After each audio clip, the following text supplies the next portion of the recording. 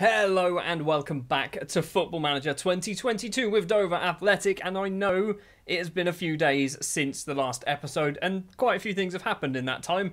A lot of Premier League matches have been cancelled, there's been a new Football Manager update as well, and I've become a dad. That's why there's been a big break. So, where are we then? Because I literally haven't played the game for going on maybe 8-9 days, something along those lines.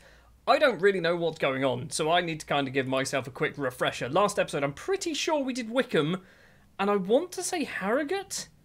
I think? Was it Harrogate? Maybe it wasn't Harrogate at all. I'm pretty sure we did Wickham in the last episode. So today we're going to be doing Middlesbrough. We're going to also do Bromley. I probably said we're going to do something completely different, but that's what we're going to go for. We've kind of done okay, by the looks of it, in between episodes. We've drawn with Southend, drawn with Solihull Moors, drawn with Weymouth, beat Port Vale and beat Stevenage. So we are still up the right end of the table, currently sat 4th place. We have made a signing as well. I checked this before I hit record. Another central midfielder has joined the ranks on a non-contract basis. Jack Hinshelwood has signed from Brighton. He's very good mentally, very good, or not very good, reasonably physically. Technically, he's lots of 7s and 8s, really, but he's probably not going to play a lot. He's there for depth. That's why we've got him. Let's play Middlesbrough and try and get ourselves into the FA Cup 4th round. Yeah, I remember now. All of our players are basically giving up at playing football for the moment. I mean, we're in January. We've gone past the Christmas period. So, yeah, let me fix this. So, not a huge amount of changes. We are still playing 2 players who probably shouldn't be playing. It's going to be Fryer in goal, Payne or Pambu and Ralph at the back, Craig, Brown and Malone in midfield. Harvey Woods comes in on the right-hand side for Don Ballard, Jack Spong on the left-hand side, and Rob Street will be our main goal threat for this one. It's a 4-3-3. I don't remember whether this is what we've been playing. I think it is. I'm not expecting Zach Orr to score as many goals now because of obviously the update that took place, which apparently nerfed corners to the front post. We're going to keep going to see if they actually do anything different. So, one good thing that is actually on our side for this Middlesbrough match, they are not doing very well. They're a championship side down the wrong end of the table, so they're on such poor form. Such poor form. We are obviously on a reasonable run of form. There is a slim chance that we might be able to beat them here.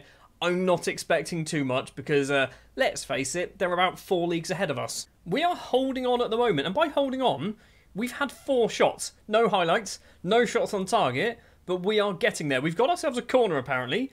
We're not seeing any highlights. What's going on? Now we're seeing a highlight. It's taken 42 minutes to get there, and unfortunately for us, we've thrown it straight to a Middlesbrough shirt. Areola finds Frabotta on that left-hand side. I don't know whether they're going full strength, playing some youngsters.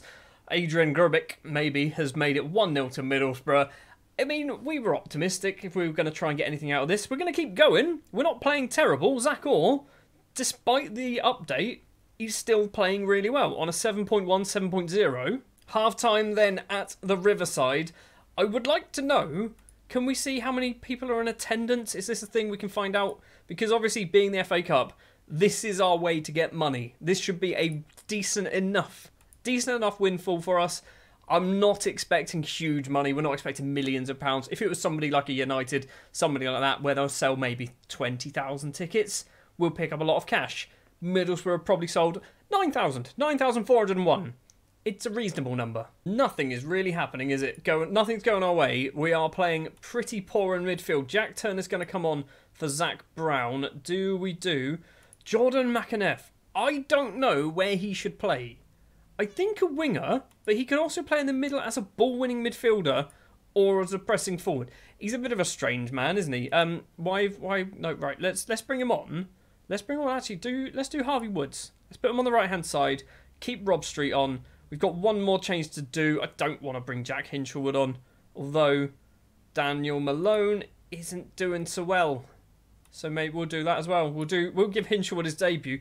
No, we won't. Why did I even put him on the bench? We'll just do those 2. Match stats-wise, we're actually not doing bad, are we? 6 shots, 0 on target. Let's ignore that number. But we are getting chances. We've got a throw in a pretty good position. Craig, back to Malone. Ralph crosses the ball in. Back post is Rob Street. It goes just over the bar. First real chance that went our way. It's taken a long time to get there. Didn't even count as a shot. Oh no, apparently it did about 5 minutes later. Into injury time then. Not a lot we can really do. I think we got outdone by fitness. We got outdone by basically playing against a championship side. Second half, They just kind of picked it up a bit, didn't they? We didn't do anything in the second half. We should have scored a goal in the first half when we had a reasonable amount of possession. In fact, we had more possession and we still lost. That's annoying. Right, now the interesting thing is, what do we pick up financially? We are going to obviously be told, yeah, we've lost and all this lot. Philip Koku's been sacked. Why am I being told this? Are you expecting me to go for the Philip Koku or the Reading job? The Philip Koku job. I don't want it.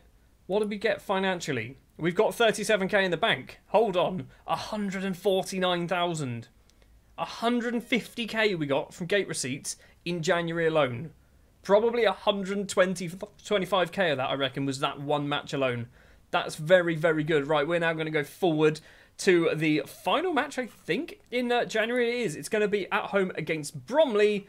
Have we already played them once this season? Yes, we have. It was a 1-1 draw. Zach Orr scored. Let's hope we can get back to winning ways. See you in a second. Match number 2 of the episode then, at home against Bromley. It is the 27th of January now, so we have had a massive, massive break since the Middlesbrough defeat, and it means a lot of our players are now match fit again, which is absolutely perfect. The only player who is kind of missing is Don Ballard. I don't want to play him just yet. We are going to stick with the 4-3-3 formation. Fryer in goal, Payne, Orr, Pambu and Tyler Garrett in defence. Craig, Brown and Ryan Chavez Munoz in midfield. Mukanev, Spong and Street as our strikers. Wakely, Bramble, Malone, Woods and Williams as our substitutes. We should be beating Bromley at home, a team who I think are down in 17th place. We are still up in 4th place in the table. A lot of matches have been going on around us. So in the time, basically, when we played Middlesbrough, there were some league games going on. There were some league games going on between then and now as well. We haven't moved at all. We are well clear, actually, of 8th place. Who is that? South Shields, I think? So what was that? 7 points clear of outside of the playoffs. We are 7 points behind top of the table as well. We are more likely to go down than we are up, I think. Spong with a corner. Here we go. Near post corner. Is it going to work? Leon Pambu's there. Bryn with the save. So he's still good enough to get on the end of it. Pambu is a big lad. He's a very big lad. So, Fedel Ross Lang's got the ball there. McKnight on the right-hand side. Ross Lang, by the way, a player who I tried to sign in the summer on a free, and he decided to go to Bromley. The cross comes in. Ross Lang is there. How have we not got the ball clear? The two former Southampton men kicking the ball between them, and it's fallen to our goalkeeper. I think we kind of got lucky there. Half-time, not a lot going on. Not a lot at all. They've apparently had two shots in that space of time. We've had 9, 3 on target, but they should have scored their chance. We really shouldn't. We haven't basically had any good chances. I need you to... No, we need to just do that. Ability to make the difference. It's the one that always seems to work. And by always seems to work, it might work. Sometimes it doesn't. Shipley with a free kick for Bromley. It's almost found its way in. Chavez Munoz with a very calm pass back to the goalkeeper, who was on the floor. Rob Street's trying to get past Howe. Can't manage it. It's gone off for a throw. 60 minutes played. We haven't done anything, really, have we? We had one chance early on. Looking at their match ratings, they're doing all right. We are down here. Tyler Garrett is struggling.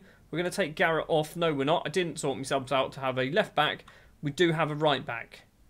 I mean, we're just going to have to keep Garrett on, I think. Chavez Munoz not doing so well, so we'll bring on Malone. Rob Street's coming off for Jaden Williams. We need to find ourselves a goal. This is a must-win game. It's not a must-win. What am I on about? It's a very winnable game. If we win, we're going to keep ourselves up with the top teams. If we lose, we have a slight risk of basically dropping down. Bingham with a corner for Bromley. Everything's going to be Bromley, isn't it? Jordan Shipley's there. It's 1-0 to Bromley. We have been the better side in terms of match stats. In terms of highlights, we've had 1. They've had 3 and taken the lead. I don't like this new update. This new update seems to have broken my team. I mean, defensively, we're doing okay. We've got Pambu on a 7.2. We've got Zachor on a 7.0. We lose the match 1-0. We had 10 shots, 3 on target, 1 highlight. What is that performance, lads? We weren't good enough. Thrash arms. I'm embarrassed. I'm embarrassed. Everyone listened, apart from Pambu, which is fair. You did all right. Because that match was probably very, very short, we are going to go and do a third match of this episode. It's going to be Kings Lynn, a team who are bottom of the table. We really should be winning this one. We beat them 3-0 earlier on in the season. Match number 3. Kings Lynn away from home. Bottom of the table, Kings Lynn. Should be a nice, easy victory. We have gone for a few changes. We are sticking with the 4-3-3. However, I've gone for an advanced playmaker on attack and a Mazzala on support. I think that's what we had, but the other way round, and one wasn't on attack. I've just kind of tweaked things a little bit. It's going to be Fryer in goal, Payne, Wakely, Pambu and Ralph in defence, Zach Orr as a half-back. It's going to be Zach Brown and Matthew Craig. Matthew's his name. Go away. There we go. Matthew Craig is going to be the advanced playmaker. It's going to be McAnuff, Spong and Williams rounding out our squad. I've dropped Rob Street because he is rubbish at the moment. He hasn't played well for the last 4 games. So, yeah, hopefully Williams can get some goals to his name. I'm not quite sure what's going on, but we have a tunnel interview? I feel like I don't attend these. Okay, apparently we're going to do one of these. I know why we had to do one of those. We're on TV. We've actually got a TV match, and somehow I've managed to pick it to show in an episode. So we're getting the fancy TV intro. Kings Lynn then at home, Dover away. Who are we? We are wearing the white. That's what we're wearing. Not who are we. I know who we are. We've dropped down to 5th place. A victory here isn't going to mean a huge amount, really, is it? But it's going to push us slightly further away from that 8th place, where we don't want to be finishing. Straight away as well, we are kicking off with the first highlight of the match. Burgess down that left-hand side. Denton's controlled it forward to Starbuck, across to Sam Bellis. Now Denton, once again, another former Southampton player, is Sam Bellis. Davies to Bellis once again, goes for a long-range chance, curls it in the top corner. Of course he does. They haven't won a game in 5, and Sam Bellis has scored an absolute screamer after 22 seconds. I haven't recorded a video for nearly 2 weeks, and this is the first one we're going to get. We have lost to Middlesbrough, we've lost to Bromley, we're 1-0 down as well against Kings Lynn. Bottom of the table, Kings Lynn. Hold on, Williams is going to get on the end of that. Yes, he does. Can the former Spurs man get himself a goal? No, he can't, because he's got no confidence. It's straight into the keeper. Still 1-0 to Kings Lynn. Corner for McAnuff to take it towards the front post. It's Wakely, and Jack Wakely is there. Heads it in off the underside of the bar, near post corners. I think still kind of work. Maybe not as well as they were, but we've definitely scored a goal from one. Ralph with a throw for us. 16 minutes. Lots going on in this match. So all of a sudden this episode's gone from being about 8 minutes with 2 matches to probably 45 minutes with 3 matches. Josie's controlled it for Kings Lynn. Forward to Sam Bellis. Is he going to score another screamer? Starbuck to Denton on the left. It's a good slide from Payne, but it's back to Denton. Crosses in. Davies is there. It's a good save from Wright. It's quite an acrobatic effort from Davies. McAnuff with the ball, finds Zach Brown, playing kind of out of position, but also not, because he's very good at football. Spong on the left-hand side, crosses it in, back post is McAnuff. It's straight into the hands of the keeper. His second chance goes wide of the post. It is still 1-1, but we are looking much better now. Ralph's throw finds Spong. Ralph needs to get up there. He's taking his time, does get the ball back. Ralph, I probably need to give a permanent contract because he's still only on a non-contract basis. Zach Brown's in there with the ball in the penalty area, crosses it in. It's Matthew Craig. It might be Michael. I've already forgotten his name. He heads over the bar. Still 1-1. And it stays 1-1 going into the break. It's been even. It's been very even. And I'm worried. I'm worried that the game engine update, where they've done some changes, has kind of broken our form a little bit. I'm kind of worried. I mean, that was a good team talk. Let's just walk away and go straight into the second half. Hopefully, we can get ourselves a second goal and ideally a winning goal. Starbuck down that left-hand side. We're going to get there first. It's the goal scorer, Wakely, with it. Into Zach Orr, playing as a half-back. Not doing particularly well on a 6'8". He's doing all right, isn't he? He's not doing as good as he normally would as a centre-back. Bellis has controlled it again, and Bellis has scored another screamer. Really? That's his 6th goal of the season, by the way. 2 of them have been worldies in this match. They have an XG of 0.75 and have scored twice. We have an XG of 0.135, now 1.6, and we've scored once. Right, time to do some changes. We are going to do a little bit of rejigging, I think, in our team. Leon Pambu, unfortunately, is going to be the man sacrificed. Malone is going to come on, and I think we'd also do Rob Street as well. I think we'll go for that. Let's give them a team talk. Can I just say to Rob Street, pump fist. You have the ability to make the difference. And then Daniel Malone, I mean, I won't pump my fist to you. I'll just say it. Denton with a throw. I don't even know whether our subs have taken place. It looks like they have. So Malone and Street are on. Kings Lynn with the ball. Boateng to Wells. It's going to go all the way back. No, it doesn't go back to the keeper. Denton long ball forward. Bellis now on a hat-trick. We need to be getting there first. And Wakely is the man to get there first. Craig to Brown. In the middle is Malone. Loads of space and loads of time. Finds Jack Spong. Down that left, lovely pass, finds Ralph, loads and loads of space for the fullback. 2, maybe 3 in the box, crosses the ball in, McAnuff is there, and there it is, Jordan McAnuff with his first goal for the club as well. 65 minutes on the clock, it's 2-2, We are celebrating like we've taken the lead there, lads. And shortly afterwards, we've got ourselves... Okay, they've got a highlight. We've got a highlight.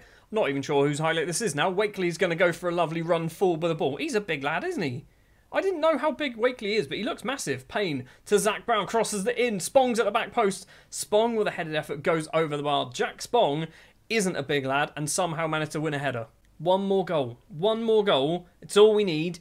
And then we're going to pick up 3 points in this episode. And I'll be a little bit happier. Final change has taken place. TJ Bramble's going to come on. It's not obviously an attacking change. We will go attacking as well, I think. And can we up the tempo? Let's up the tempo a little bit.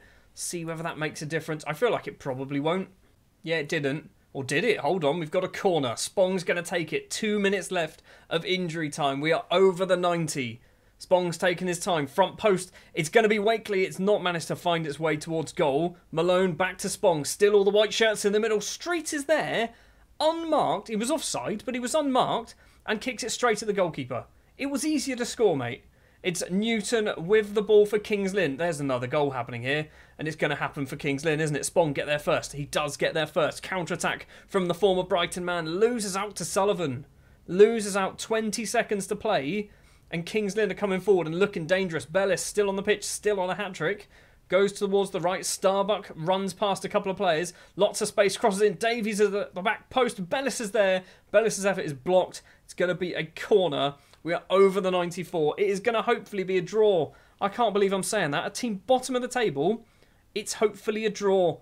Corner comes in. It's cleared. Full-time referee? I mean, we're over the 95. There we go. The full-time whistle does go. We should have won. 23 shots, 10 on target. They had 8 shots, 5 on target. 2-2. Let's try and be a little bit more clinical next time, lads. It's not all doom and gloom. Obviously, we are still doing all right. Still 5th place in the table. 4 points is the gap now between us and South Shields, who are now in 8th place. So it is looking like we might be dropping out.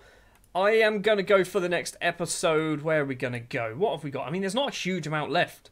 I feel like South Shields might be the one to go for. And maybe Bath. We might do that. So we're going to play just 4 matches in between episodes. Obviously, because of what I mentioned at the start of the episode about me now having a son, episodes might not be daily. They'll be recorded when I get the chance. So, yeah, hopefully we will have an episode tomorrow, but let's wait and see, shall we? Thank you very much for watching this one. If you did enjoy, do please remember, like, subscribe to the channel as well. If you are new, stick your comments down in the comment section below. And I'll be back next time, South Shields and Bath. And hopefully we might be in a playoff spot, maybe still, probably not. See you next time.